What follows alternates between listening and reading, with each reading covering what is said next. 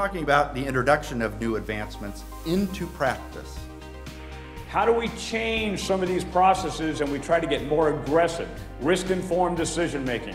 How can we lean ourselves out so that if in fact we're able to get better at delivering the program, then this is an ability to be able to come out in a couple of years as a much different Corps of Engineers, and hopefully then we can continue to keep some of those lessons learned and best practices in the Corps so that we can use them to our advantage. So we've got sensors now, very expensive, that can start to do these type of things. So think of that completely instrumentized soldier, an instrumentized cop car, a building, a drone, feeding into this smart connected installation and onward to a smart connected enterprise, where we have this data-driven, censored army of the future. I have to share a little bit of a story here because you have an organization that runs on courage. I was sitting at Invent at NMU and there was a woman sitting in the parking lot for about 30 minutes before she walked in the door. And I said, "What took you so long to come in?" I was working up the courage. Blew my mind. Because I have never had a problem going into something and failing and executing. And here is this stay-at-home mom who had a better mitten for an infant, who is working up the courage to share her idea. We can't operate in a society, we can't change this country if it takes courage to do what, and I think Tom said it, innovation, another word for that is common sense. Why do we require courage to operate with common sense? That's a tall order, revolutionize, right? But I think we have to have a vision of beyond where we're at.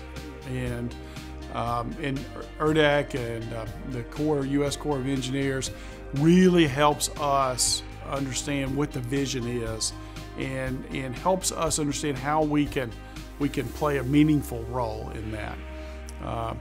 Because we're very, very proud of our students, and there is, within our students, there's a great work ethic to make their community and their state and their nation better, and our partnership really allows that to happen. So the biggest sentiment I have is I did not have an appreciation for the diversity of problems that are being solved. That's number one. So number one, there's a lot of big challenging problems, and they're not all necessarily directly connected with war fighting or military. For example, responding to floods and disasters. I did not know that the U.S. Army Corps of Engineers works with that extensively. So my takeaway is there is a diverse set of challenging problems. B, there is a desire to move faster and to innovate, and C, that they're very open to partnerships with private industry.